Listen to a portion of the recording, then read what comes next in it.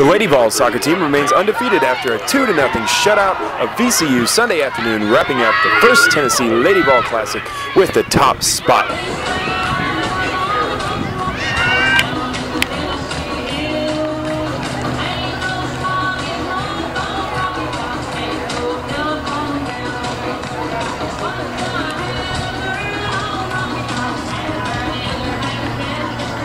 With Rocky Top blasting and Regal Stadium filled to the brim, people of all ages were out to have a great time and support their Lady Vols despite the hot and humid conditions. Number 31, Aisha Allen, for number 8, Courtney Conrad. Entering the game for the Lady Vols, number 19, Alexi Krause, for number 22, Amy Harrison.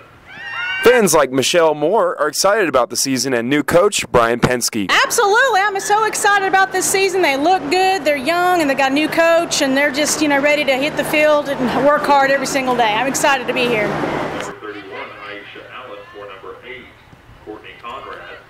Entering the game for the Lady Vols, number 19, Alexi Krause, for number 22, Amy Harrison. Senior Kylie Bono got the crowd moving early with a header just minutes into the game. Then Cece Cobb, a junior transfer student from Florida State, knocked in her first goal as a Vol to lead her ladies to victory. After a big start to the season, the ladies are already looking forward to their next 3 matches on the road, beginning with Kennesaw State, Friday, August 31st, Labor Day weekend in Kennesaw, Georgia at 7 p.m. Eastern. More information, including pricing, highlights, game stats, and schedules, can be found at utsports.com.